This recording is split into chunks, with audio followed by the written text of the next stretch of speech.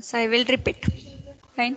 In scanline algorithm, there is a global edge table and there is a active edge table. Active edge means the scan line is intersecting to the edges, then these are the active edges. Okay.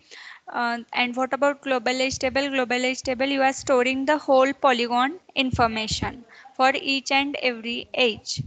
And x increment value, x increment value is nothing but 1 divided by m, right?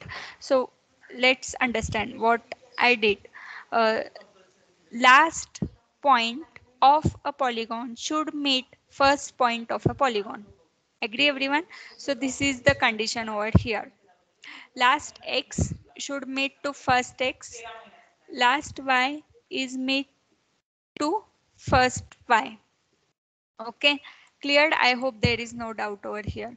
Then I need to calculate slope for each and every line of a polygon. How I can calculate it?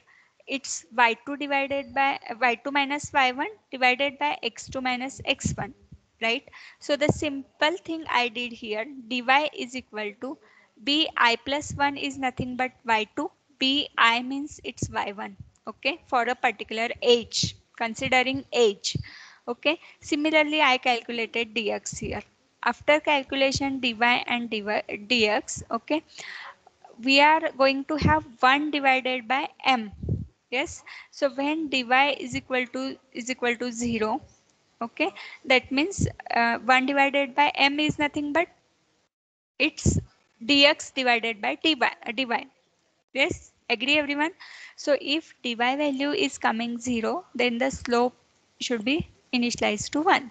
Okay, so the divide by 0 error should not become. That's the reason. That's the only reason. And if some value, that is the numerator value is 0, 0 divided by anything is 0.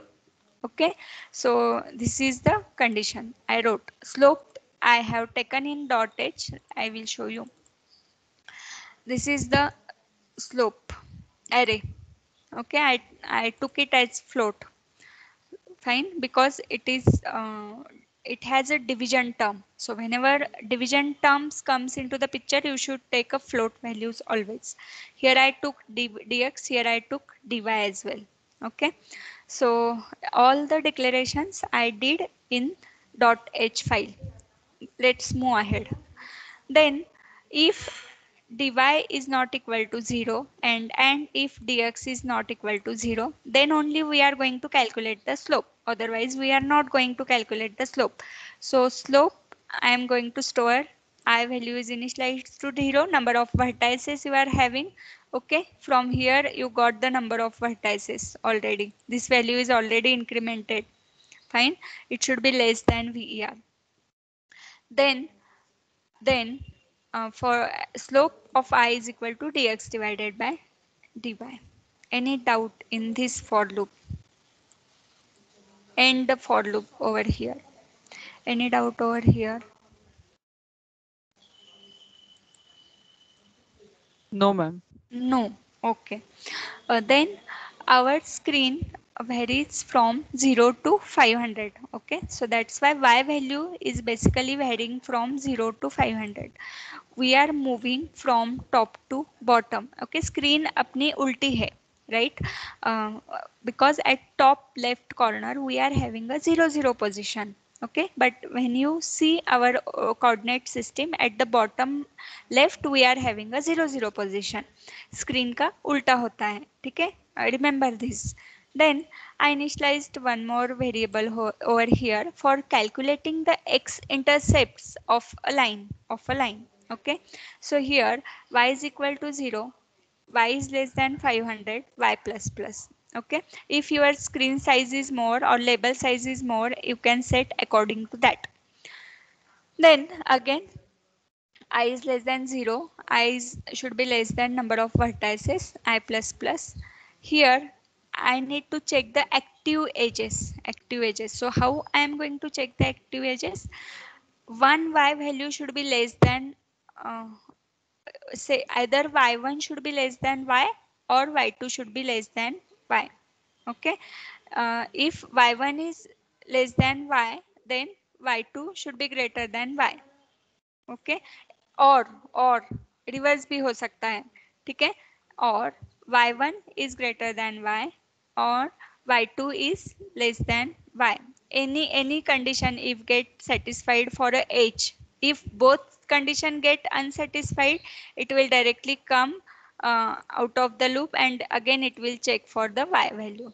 Okay, so that means by default the y values are getting sorted only. Why? Because we are moving from 0 to 500, 0 to 5. So internal loop get execute completely. Okay, then it goes for the external loop. You know that execution for the for loop? Yes, all of you? Yes or no? You know that execution? Internal for loop get executed and then the external for each condition. Yes, ma'am. Yes, you know that. Fine.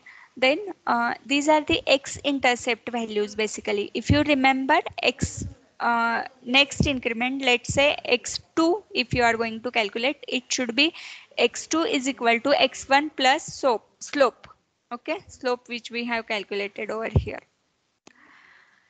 Okay, then I did the same thing over here. Whatever edge is active, that edge for that edge we are calculating the x-intercept. Increment the k value.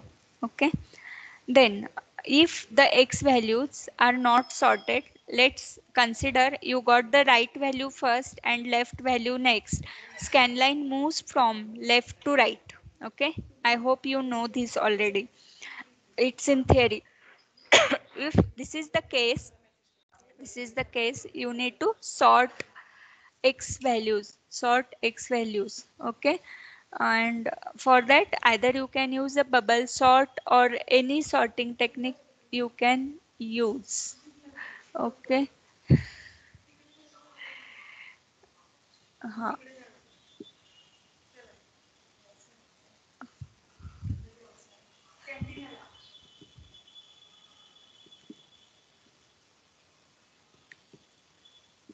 okay, sorry, some disturbance. So these are the two for loops required for the sorting purpose. Here I checked whether x1 is greater than x2. Okay, uh, if it's so, then just interchange the values. Okay, if this condition is there, if it's not there, no need to sort the values. Fine, so the values will move from left to right like this. And after sorting, see, this for loop is not yet ended. Okay, this will end here at the before closing the function, it will end, remember. Okay, then I need to draw a line. Okay, don't put this delay, it's not needed for you. Okay, between two, see, there are two lines. I will run the code so that you will understand it. From how you are going to draw a line. Okay, uh, let's say get color. I will choose some color. One. Okay, what happened? Just a minute. Get color. Okay, one, two, three. I will close it. Okay. Then while drawing a scan line, okay, the scan line is going to intersect the two lines, these two lines. Okay, so that's why I is equal to I plus 2 I did. Okay, then here the same thing happened. The line get drawn according to x positions and according to y value. According to y value. That's it. Okay, then if I run it again, get color, get some color. Okay, draw a polygon, concave polygon, convex polygon, whatever choice you will go give, according to that polygon will get drawn. Now if I press again, if you want some different color for a polygon. Okay, delay I removed, that's the reason. Okay, got it, all of you? You will able to do it by yourself now? Yes, ma'am, we will try. Yes, it's not that difficult. Okay, you just need to understand the steps of the algorithm, which is already covered in the class, and you just need to apply these steps. I did the same way. Okay, now I will unshare my screen. I won't keep it shared. You have to do it by yourself now. Fine.